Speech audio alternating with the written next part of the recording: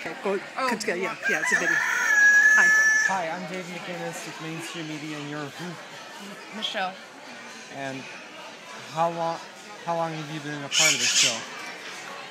We have done the show for about the last 4 years. And what got you interested in the show? Basically we were kind of a rescue, and we took in a lot of...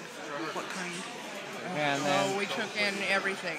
Every small critter, bird, snake, lizard, iguanas.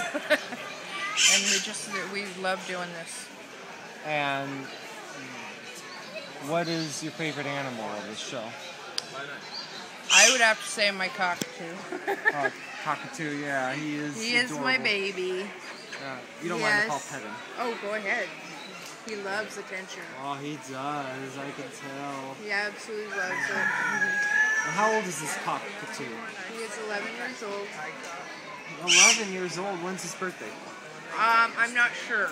I got him, he was a rescue and the lady who got him said that he was totally bald 2 years ago, and he is feathered up, and since I've had him, he's just doing great, and I'm home 24/7, so he gets all my attention. And what is the most unusual animal about this show? Animal in the show? Oh, the most unusual. That's a hard one.